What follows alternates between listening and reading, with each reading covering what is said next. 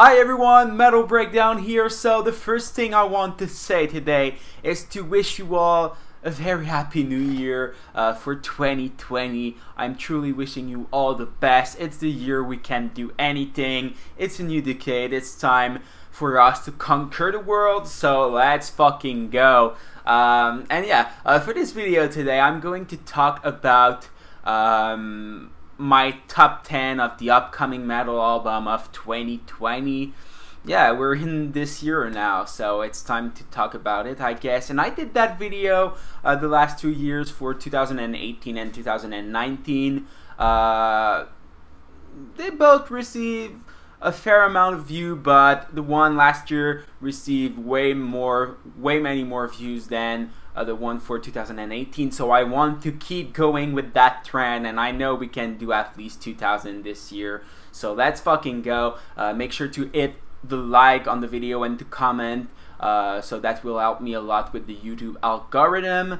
And make sure to share it if you enjoyed it. That's for sure. Also, it's way more like professional than what I did the last 2 years. So yeah, we should be able to do it. We have more subscribers as well. So yeah, let's talk about the top 10 metal albums that excite me the most this year, and that are almost certainly coming to us. I'll also give you guys some honorable mention before starting. So let's fucking go.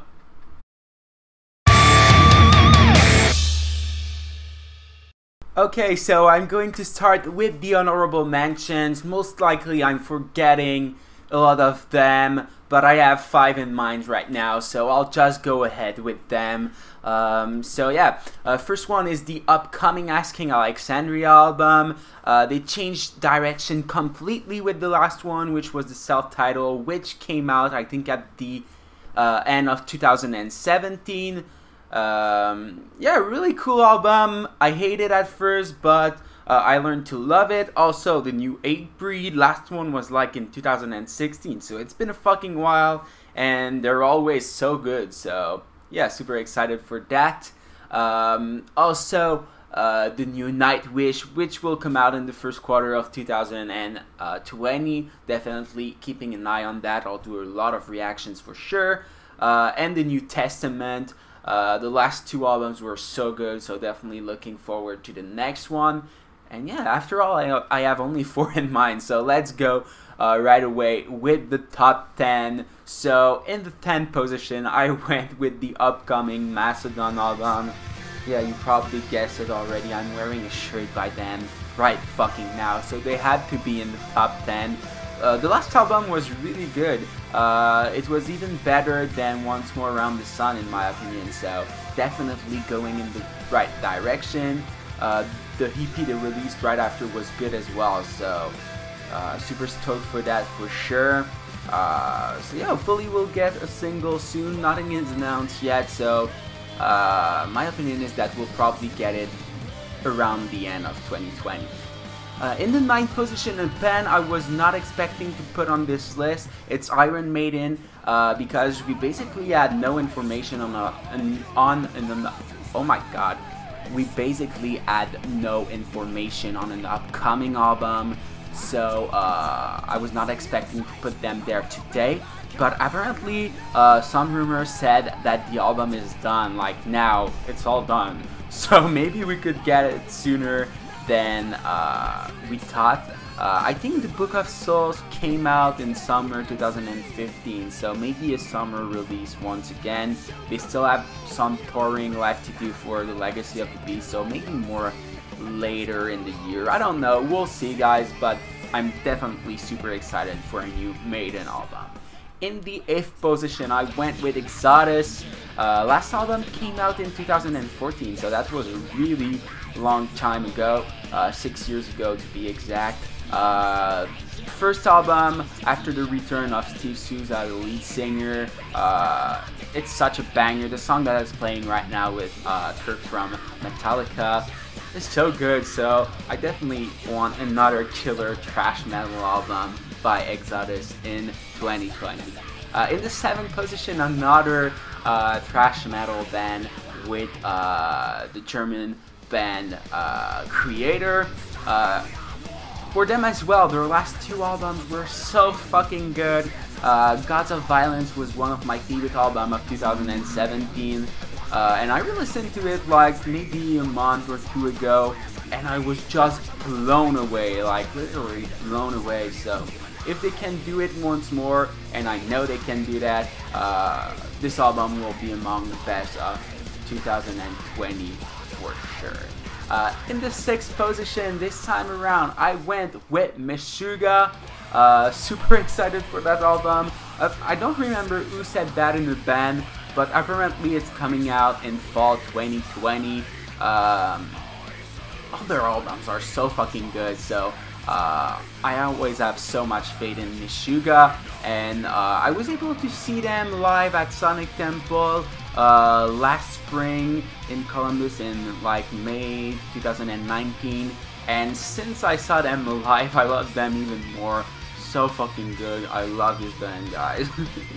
Now, with the top 5 in the 5th position, I went with Megadeth. I think originally the album was supposed to came out last year, but you probably saw that Dave Mustaine had a cancer. At least now, apparently, he is doing good, and which is not surprising. He's so fucking strong, and we all knew he could do this. So yeah, so glad that the health of Dave Mustaine is going in the right way again.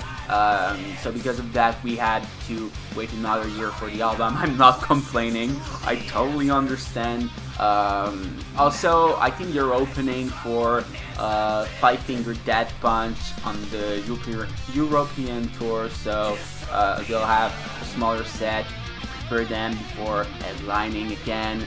The only thing that sucks about last year is that I was supposed to see them with Ozzy, but yeah, Ozzy canceled the tour, so now with the new date, it's not Megadeth this year, it will be Manson, and I already saw Manson live, so I wanted to see Megadeth because Megadeth is the only band of the Big Four that I have not seen live yet. So definitely looking forward to that, hopefully in 2020. In the 4th position, guys, I went with Lamb of God, another band that I have not like put out a record in a while. The last one was in 2015. I won't pronounce the name because I'll fuck it up for sure. It was even before this channel began, so or began. Yeah, I think before this channel began. Yeah, it's been a really long time. First album without drummer Chris Adler, who left the band for good in 2019, which sucks.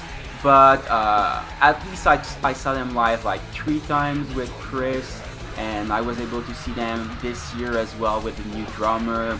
He's killing it as well. So there's not even a question that they will still be incredible both in studio and live, but it's sad that Chris is not there with Lamb of God anymore, because we fucking love you, Chris.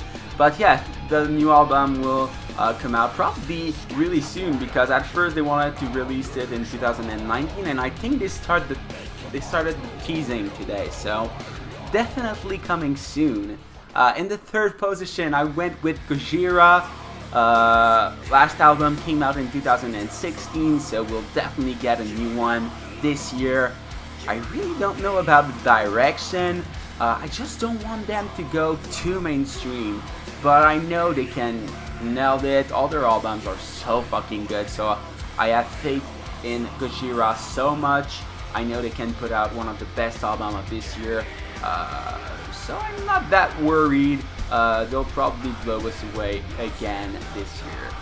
And in the 2nd position, guys, I went with Trivium. Their last album, The Sin and the Sentence, really put them at the new eye,